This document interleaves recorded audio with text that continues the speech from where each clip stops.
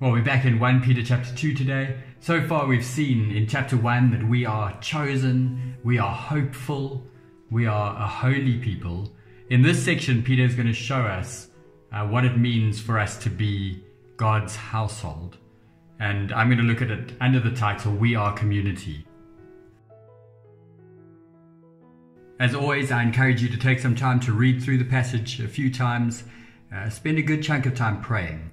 Pray that God would open your eyes to understand His truth. Pray for those who you will be teaching. Pray that this wouldn't merely be an academic exercise, but that God, by His Spirit, would do a work through this living word to you. And as always, I'm going to highlight some of what I've seen in this passage.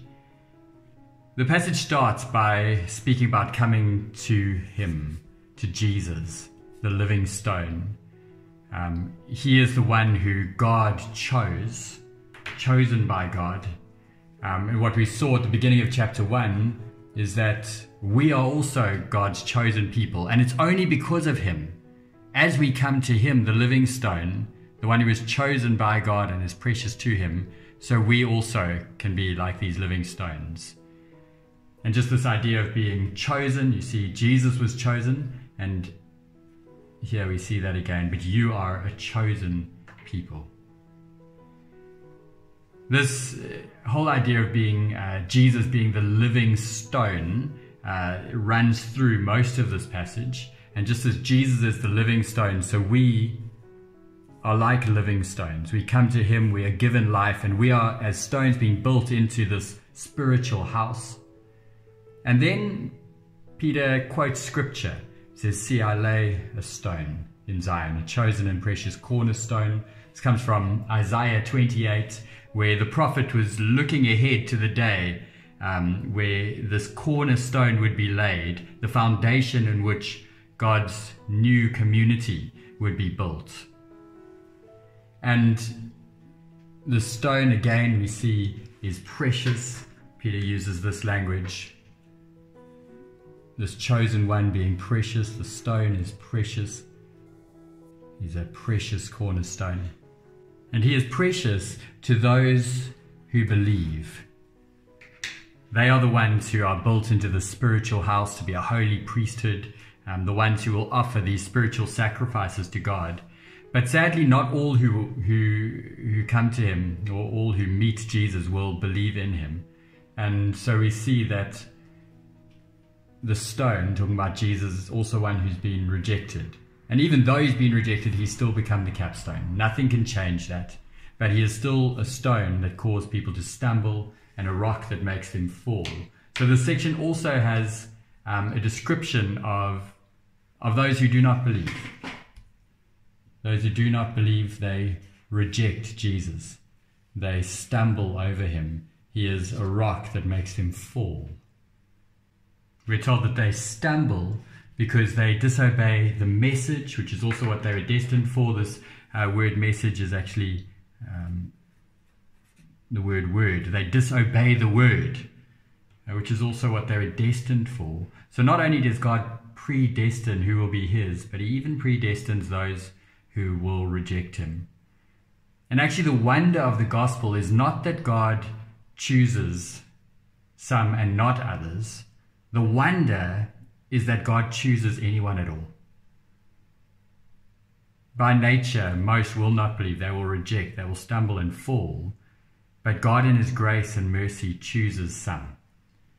And those people who He chooses, He builds into a spiritual house, which we see here. And being a spiritual house implies not just the building, but the people inside the house, so the family. So we are built to be a new community. And then Peter also speaks about us being a holy priesthood, and later a royal priesthood. And the idea of a priesthood, so that's not just individual priests, but priests gathered together. And priests in the Old Testament were those who had the privilege of having access to God. And we are now a royal priesthood, a holy priesthood. We have full access to God. It's an incredible truth. To be holy, we saw this earlier in chapter 1, that is to be set apart, to be different, to be distinct from the world around us, and a royal priesthood. We are children of the King. Peter is telling us phenomenal truths in this section.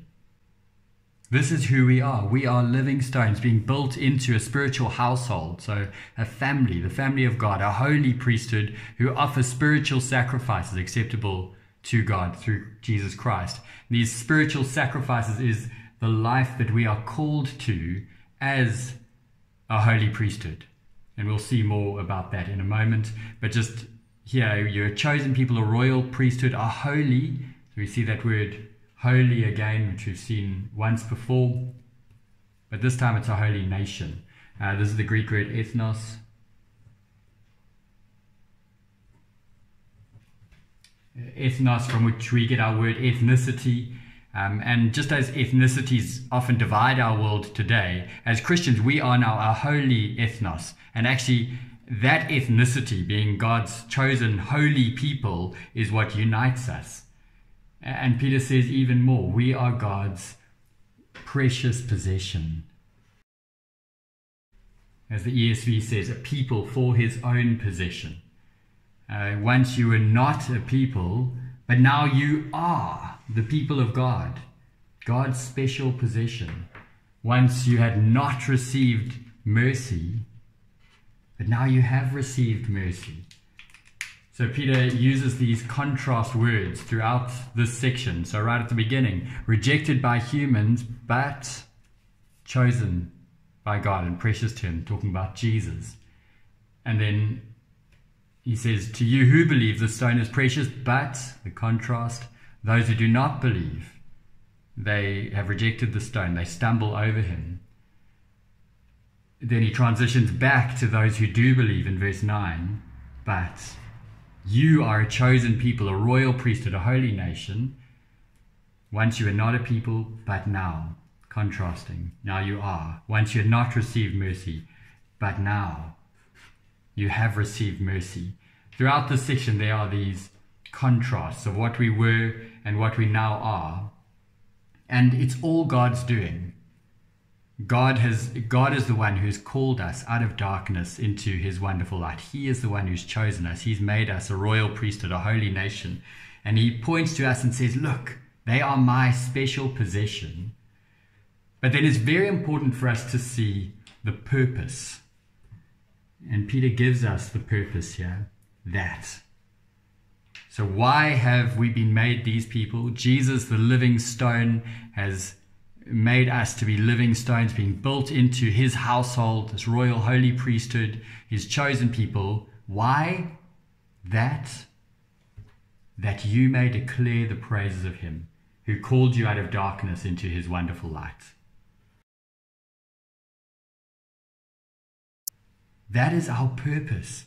We want to declare the praises of him because we've been taken from darkness into his wonderful light. The most phenomenal change has happened. We by nature were those who did not believe and who had rejected and were stumbling about in the darkness. But God in his grace chose us, made us a royal priesthood, a holy nation, his special possession. And he gave us a purpose, that you may declare the praise of him who called you out of darkness. Now, one more thing just to take note of that's important for us to see is that all of the you words in this section are plurals.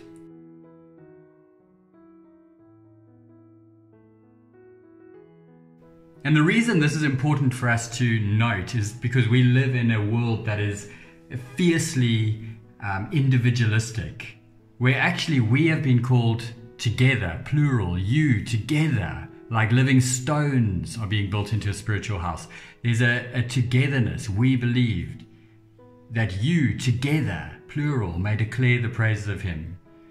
And we mustn't forget the power of being a community who have been chosen and made holy by Jesus, who then together declare the praises of him. What Peter's going to go on to do in the rest of chapter 2 is show how this declaration of God's praises needs to be done out in the world among the pagans so that they too might come and declare God's praises and hear of his mercy in choosing and making a people a royal priesthood and a holy nation. We want to see others being called out of the darkness and into his wonderful light. And in order for that to happen, we need to declare the praises of him. We need to tell the world of what he's done, and we need to do that together. And so it's really important as you're teaching, whoever you teach this passage to, a group of Christians, to push what is it going to look like for us to be a community who declare God's praises together. And part of that is going to link back to what we saw in the previous section. As a holy people, the defining characteristic of our holy living is that we are a people who love each other.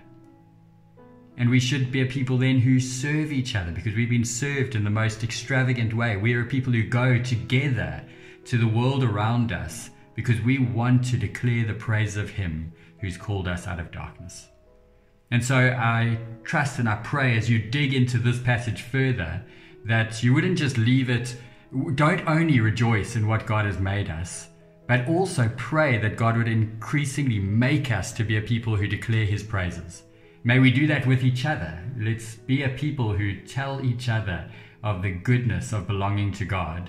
And let's pray that that will overflow from just our community into the communities around us who so desperately need to step out of, or be called out of the darkness into his wonderful light, to become the people of God who have received his mercy. God in his grace is giving mercy. We have been blessed more than we can comprehend, and we have been blessed so that we will be a blessing to others. Well, God bless as you dig into this passage further and as you then teach it to others.